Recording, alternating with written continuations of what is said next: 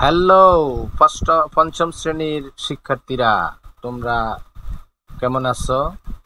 আশা করি তোমরা সবাই সুস্থ আছো এবং তোমাদের শরীরের প্রতি যত্ন নিয়ে তোমরা রীতিমতো সংসদ টিভির ক্লাস পঞ্চম শ্রেণীতে তো দেখায় না, তোমরা অনলাইনের ক্লাসগুলি করতেছো। আর বিশেষ করে আমরা আমাদের স্কুল থেকে এই করোনা মহামারীর সময়ে তোমাদের জন্য তোমাদের বিষয় শিক্ষকগণ সবসময় তোমাদের অনলাইনে ক্লাস দিতেছে, তাই তোমরা সেগুলিকে খুব সুন্দরভাবে দেখতেছ এবং মনোযোগ দিয়ে লেখাপড়া করতেছ। কোনো অবস্থায় কোনো উসিলাকে কেন্দ্র করে লেখাপড়ার গ্যাপ করা যাবে না।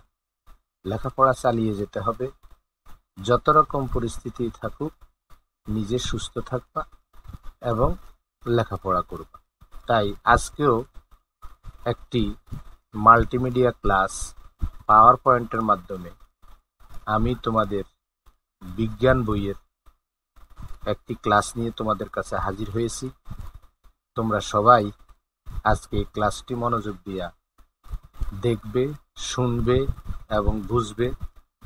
তাই আজকের ক্লাসে তোমাদের সবাইকে স্বাগতম জানাই। আশা করি তোমরা মনোযোগ দিয়ে ক্লাসটা দেখবা। সর্বপ্রথমে তোমরা পরিচিতি পর্ব দেখো। তোমাদের শিক্ষকের ছবি দেখা যাইতেছে, শিক্ষকের পরিচিতি নাম তোমরা জেনে গেলা। এরপরে আসো পাঠ পরিচিতি। পঞ্চম শ্রেণীর প্রাথমিক বিজ্ঞান, আবহাওয়া ও জলবায়ু, বিরূপ আবহাওয়া। এখানে পাঠ্যাংশ আবহাওয়া জলবায়ু তো অনেক বড় একটা চ্যাপ্টার, তা আজকে আমরা আলাপ করব বা জানবো বিরূপ আবহাওয়া সম্পর্কে। সময় 40 মিনিট। আজকে এই পাঠে তোমাদের শিখন ফল হলো, এই পাঠ শেষে শিক্ষার্থীরা আবহাওয়ার পরিবর্তনে নিয়ামক বা উপাদান সমূহের প্রভাব ব্যাখ্যা করতে পারবে। তাই আবহাওয়ার নিচের যেই ছবিগুলো তোমরা সেগুলি লক্ষ্য করো। এখানে দেখো বায়ু প্রবাহ, শিলাবৃষ্টি, আকাশে মেঘাচ্ছন্ন, তুষার এবং বিভিন্ন রকমের আবহাওয়ার বিভিন্ন সময়ের ছবি তোমরা দেখতে পাইতেছ। এ থেকেই তোমরা কিছুটা উপলব্ধি করতে পারছো যে আবহাওয়া বলতে কি বোঝায়। আবহাওয়ার এক এক ঋতুতে এক এক সময়ে এক এক রকম থাকে, সেই জিনিসটা তোমরা কিছুটা হইলেও তোমাদের ধারণা হলো। আর তাছাড়া বই পড়ে তো তোমরা সেগুলি দেখবা, পড়বা, জানবা। এরপরে দেখো ছবিতে তোমরা কি দেখতে পাচ্ছ সেই জিনিসগুলি। এখানে মেঘ, বৃষ্টি, আবহাওয়া, কুয়াশা, রোদ, তাপমাত্রা, তারপরে এগুলোকে আবহাওয়ার কি বলে সেটাও তোমরা জানবে বা বুঝতে হবে।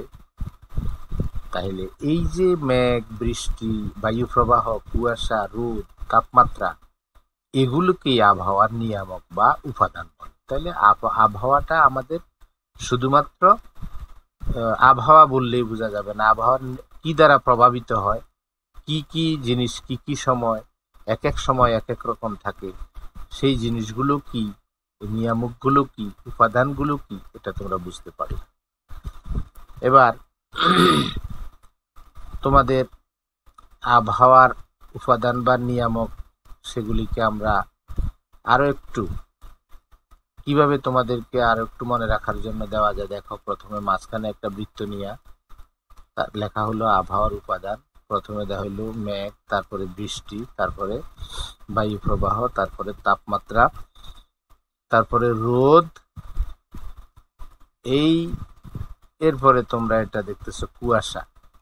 তো আবহাওয়ার এই নিয়ামকগুলি তোমরা যদি মনে রাখতে পারো তাহলে আবহাওয়া সম্পর্কে অনেক রকমের কোশ্চেন হবে, সেগুলি তোমরা জবাব দিতে পারবে, লিখতে পারবে। এবার দেখো ছবিতে কি দেখতে পাচ্ছ। এখানে খুব তাপদাহ যে কারণে একটি লোক তার গায়ে পানি ঢালছে। তারপরে তাপদাহটা কি দেখো, অতি গরম আবহাওয়ার দীর্ঘস্থায়ী অবস্থাই হলো তাপদাহ। অতি গরম আবহাওয়ার দীর্ঘস্থায়ী অবস্থাই হলো তাপদাহ। তো এই জিনিসগুলি হলো তাপদাহের ফলে কি কি সমস্যা হয়, এই সমস্যাগুলি জানতে হবে। যেমন স্বাভাবিক তাপদাহের ফলে ফসল উৎপাদনে মারাত্মকভাবে ব্যাহত হয়। তাপদাহের ফলে কখনো কখনো মানুষ সহ হাজার হাজার জীবের মৃত্যু হয়।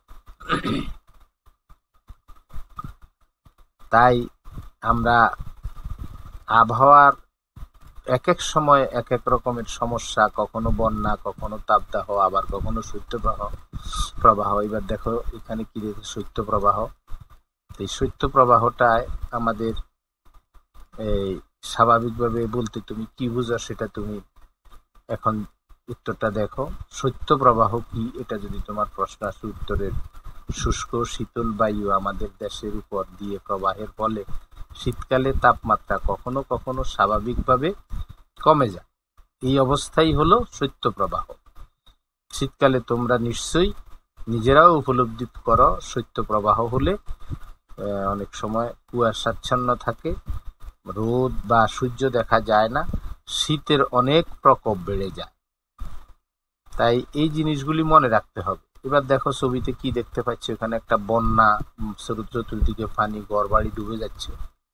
সেই বন্যাটা কখন আমাদের হয়, যেমন দেখো কখন বাংলাদেশের 1/5 পানিতে তলিয়ে যায়।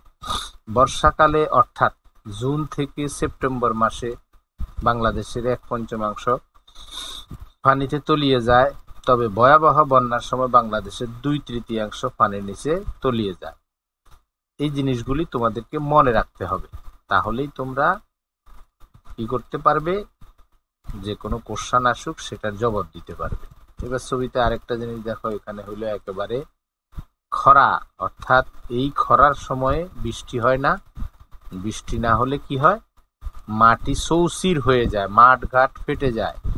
তো খরা দেখা দেয় কেন, অনেক লম্বা সময় আবহাওয়া শুষ্ক থাকলে খরা দেখা দেয়। তো সুতরাং অনেক লম্বা সময় ধরে যদি বৃষ্টিপাত না হয়, তো খরার কারণ কি, এই কারণটা অস্বাভাবিক কম বৃষ্টিপাত ও উচ্চ তাপমাত্রাই হলো খরার কারণ। তাইলে তোমরা বুঝতে পারছো যে বাংলাদেশের কোন অঞ্চলে খরা সৃষ্টি হয়।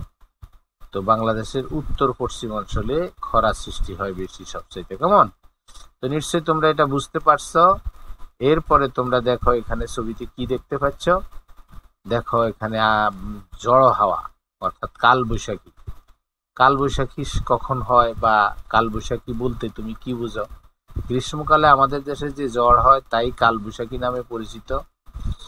সঞ্চারণশীল ধূসর মেঘ সোজা উপরে উঠে গিয়ে জমা হয়, পরবর্তীতে এই মেঘ ঘনীভূত হয় ঝড়ো হাওয়া, ভারী বৃষ্টি, বজ্রবৃষ্টি, শিলাবৃষ্টি ইত্যাদি সৃষ্টি করে। এটাই কালবৈশাখী। তোমরা সবাই কালবৈশাখীর সাথে কম বেশি পরিচিত আছো, কারণ বৈশাখ মাসে আমাদের দেশে কালবৈশাখী ঝড় কম বেশি হয়। কালবৈশাখী ঝড় কত কিলোমিটার এলাকা বিস্তৃত হতে পারে? কালবৈশাখী ঝড় সর্বোচ্চ 20 কিলোমিটার এলাকা বিস্তৃত হতে পারে। সুতরাং এই প্রশ্নগুলি তোমরা এখন যেভাবে শিখছো সেটা অবশ্যই মনে রাখবে। ছবিতে দেখো আরেকটা কি দেখা যায়, ঘূর্ণিঝড়। ঘূর্ণিঝড়, টর্নেডো, হারিকেন, এই জিনিসগুলিও সবই ঘূর্ণিঝড়, তবে এক একটার নাম এক একটা। তো ঘূর্ণিঝড় কি? ঘূর্ণিঝড় হলো নিম্নচাপের ফলে সৃষ্ট ঘূর্ণায়মান সামুদ্রিক বজ্র ঝড়। এটি 500 থেকে 800 কিলোমিটার এলাকা জুড়ে বিস্তৃত হয়। অত্যাধিক গরমের ফলে ভারত মহাসাগর ও বঙ্গোপসাগরের পানি ব্যাপক হারে বাষ্পে পরিণত হয়। এর ফলে ওই সকল স্থানে সৃষ্ট নিম্নচাপ থেকেই তৈরি হয় ঘূর্ণিঝড়। প্রতিটা জিনিসই কোনো না কোনো কারণ ছাড়া হয় না। এগুলি বিজ্ঞান, যেহেতু বিজ্ঞানীরা পরীক্ষা নিরীক্ষা পর্যবেক্ষণ করেই তোমাদেরকে লিখছেন পড়ার জন্য, এবং তোমাদের পাঠ্য বইতে এগুলি দেওয়া হয়েছে। ঘূর্ণিঝড়ের সময় কি করতে হয়? তাইলে ঘূর্ণিঝড়ের সময় কি কি হয়, দমকা হাওয়া বইতে থাকে ও মুষলধারে বৃষ্টি হয়। কখনো কখনো ঘূর্ণিঝড়ের ফলে জলোচ্ছ্বাসের সৃষ্টি হয়। তো সুতরাং ঘূর্ণিঝড়ের ফলে কি কি ক্ষতি হয়? দেখো, ঘূর্ণিঝড়ের ফলে সৃষ্ট জলোচ্ছ্বাস লোকালয়ে প্লাবিত হয়ে ব্যাপক ক্ষতি হয়। মাঝে মাঝে জলোচ্ছ্বাসের ফলে সমুদ্র উপকূলবর্তী অঞ্চলে তীব্র জোয়ারের সৃষ্টি হয় এবং সবকিছু ভাসিয়ে নিয়ে যায়। এই জিনিসগুলি কিন্তু মনে রাখতে হবে, যদি মনে না রাখো তাহলে কিন্তু হবে না। এবার দেখো ছবিতে কি দেখতে পাচ্ছ, একটা টর্নেডো। টর্নেডোটা অল্প জায়গা নিয়ে হয়। এই টর্নেডোটা কি? টর্নেডো হলো সরু ফ্যানেল আকৃতির ঘূর্ণায়মান শক্তিশালী বায়ু প্রবাহ। এই বায়ু প্রবাহ আকাশের বজ্রমেঘের স্তর থেকে ভূপৃষ্ঠ পর্যন্ত বিস্তৃত থাকে। টর্নেডোর ফলে কি কি ক্ষতি হতে পারে? ঘরবাড়ির ছাদ উড়িয়ে নিয়ে যেতে পারে, দেওয়াল ভেঙে যেতে পারে, ফসলের ব্যাপক ক্ষতি হতে পারে। শক্তিশালী টর্নেডো বড় বড় স্থাপনা ভেঙে ফেলতে পারে। এরপরে দেখো, এখানে আছে বিরূপ আবহাওয়া, অর্থাৎ বিরূপ আবহাওয়ার নিয়ামক পরিবর্তনের প্রভাব। প্রথমে দেখো তাপ দাহ ও শৈত্যপ্রবাহ, তারপর হলো কালবৈশাখী, এরপরে আসে টর্নেডো, এরপরে হলো ঘূর্ণিঝড় বা সাইক্লোন। এই জিনিসগুলি কিন্তু বিরূপ আবহাওয়া, বন্যা ও খরা। সুতরাং এই নিয়ামকগুলি তোমাদেরকে মনে রাখতে হবে। তারপরে দেখো, এখানে তোমাদেরকে এই যা ক্লাস হলো সেখানে একটা দলীয় কাজ দেই। তোমরা প্রতি 2 বেঞ্চ একত্রিত হইয়া এক দলে দলে কাজটা করবা। নিচে দেখানো ছকের মতো খাতায় একটি ছক তৈরি করবা। যেমন এখানে আবহাওয়ার নিয়ামক পরিবর্তনের প্রভাব কি কি, এগুলি লিখবা 1 2 3 4। তোমরা সবাই নিজেরা তৈরি করে এটা লিখে আমাকে দেখাবে। আমি দেখব তোমাদের কতটুকু সঠিক হয়। আশা করি তোমরা সবগুলি সঠিক লিখতে পারবে মনোযোগ দিয়ে যদি ক্লাস করে থাকো। এবার আমরা জোড়ায় কাজ দেব, প্রতি 2 জন মিলে এই কাজটা করবা। এই কাজটাও তোমরা করার পরে আমি দেখব। যেমন এখানে আমরা প্রশ্ন দিলাম, শৈত্যপ্রবাহ কি লেখো, কালবৈশাখী কি লিখো, ঘূর্ণিঝড় কি লিখো। আমি আশা করি তোমরা এগুলি সবই লিখতে পারবে, কারণ ক্লাসের প্রথম থেকে এইসব কথাগুলি খুব সুন্দরভাবে ধীরস্থিরে আলাপ করা হয়েছে। তোমরা মনোযোগ দিয়া যদি শুনে থাকো, দেখে থাকো, তাহলে অবশ্যই এগুলির জবাব তোমাদের কাছে কঠিন কিছু নয়। তারপরও তোমরা করো, আমি দেখব কয়জনের সঠিক হয়। এবার আমরা পাঠ্য বই এর মধ্যে তোমাদের পাঠ্য বইয়ের 78 থেকে 29 পৃষ্ঠা বের করো, করে একটু মনোযোগ সহকারে সবাই পড়বা। সেখানে কি লেখা আছে সেই লেখাগুলি তোমরা পড়ে, এই যে এখানে যে লেখাগুলি আছে তোমাদেরকে আমি ছবিতে দেখাইলাম, সেখানে বিরূপ আবহাওয়া সম্পর্কে যে কথাগুলি লেখছে, তাপদাহ, শৈত্যপ্রবাহ, বন্যা, খরা, কালবৈশাখী, টর্নেডো, ঘূর্ণিঝড় বা সাইক্লোন, এখান থেকে তোমাদের এই ক্লাসের যে বিরূপ আবহাওয়া সম্পর্কে মোটামুটি সবই লেখা আছে। তোমরা এটাকে মনে রাখবে এবং এখান থেকে তোমাদের কোশ্চেন পরীক্ষা আসবে, সেগুলি তোমরা পরীক্ষা খাতায় লিখবে। এবার আমরা একটু মূল্যায়ন করব তোমাদেরকে, দেখি তোমরা কেমন পারো। আশা করি সবই পারবে, তারপরেও যেটা ক্লাসে করতে হয় সেই জন্য করা। বাংলাদেশের প্রতি বছর কোনটি দেখা যায়? যেমন বন্যা, ভূমিকম্প, তাপদাহ, তুষারপাত। এরপরে আছে কালবৈশাখী ঝড় কত কিলোমিটার এলাকা বিস্তৃত হতে পারে। তো তোমরা এখানে দেখো, বাংলাদেশের প্রতি বছর কি দেখা যায়, টিক চিহ্ন দেওয়া আছে বন্যা। তারপরে দেখো 20 কিলোমিটারের মধ্যে টিক চিহ্ন আছে। তো আমি তোমাদের এটা মূল্যায়নের জন্য তোমাদেরকে দিয়েছিলাম। তোমরা সবাই বলতে না পারলেও কয়েকজনে বলতে পারছো, এবং বাকিরা এটা মনে রাখবা আর যেন ভুল না হয়। এবার মূল্যায়ন পর্ব, এখানে আরেকটা হলো ঘূর্ণিঝড় সম্পর্কে 5টি বাক্য লিখবা তোমরা। কারণ একটি ঘূর্ণিঝড় সংঘটিত হওয়ার কি কারণ, কি কি ক্ষতি হয় এবং ক্ষতির ফলে আমাদের কি সমাজের কি অবস্থা হয়, মানুষের উপর এটার কি প্রভাব পড়ে, কি কারণে হয়, এইভাবে মিলাইয়া তোমরা একটা এই ঘূর্ণিঝড় সম্পর্কে 5টি বাক্য সবাই লিখবা, আমি দেখব। এবার আসো তোমাদেরকে বাড়ির কাজ দেই, এই পরিকল্পিত কাজ। সেই বাড়ির কাজটা তোমরা করে নিয়ে কালকে নিয়ে আসবা, আমি পরবর্তী ক্লাসে এটা দেখব। বাড়ি থেকে কালবৈশাখী ঝড়ের কারণগুলো লিখে নিয়ে আসবো। কেমন? সবাই মনোযোগ দিয়া আগে বাসায় গিয়ে বই খুলে পড়বে, তারপরে সেখান থেকে কারণগুলি লিখে এখানে এসে আমার সামনে দিবে এবং আমি আবার তোমাদেরকে ধরবো, দেখবো তোমরা মুখে বই না দেখে বলতে পারো কিনা।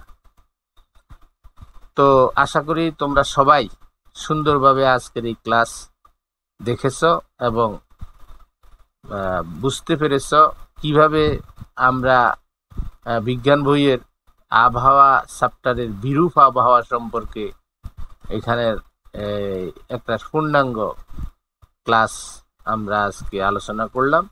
তোমরা যারা মনোযোগ দিয়া দেখেছ, শুনেছ এবং খেয়াল করেছ, তারা অবশ্যই এই চ্যাপ্টার থেকে যদি কোনো কোশ্চেন আসে, অবশ্যই তোমরা সেগুলো কি করতে পারবা, তোমাদের পরীক্ষার খাতায় লিখতে পারবা এবং তোমরা সবাই ভালোভাবে লিখলে ভালো নাম্বার পাবা।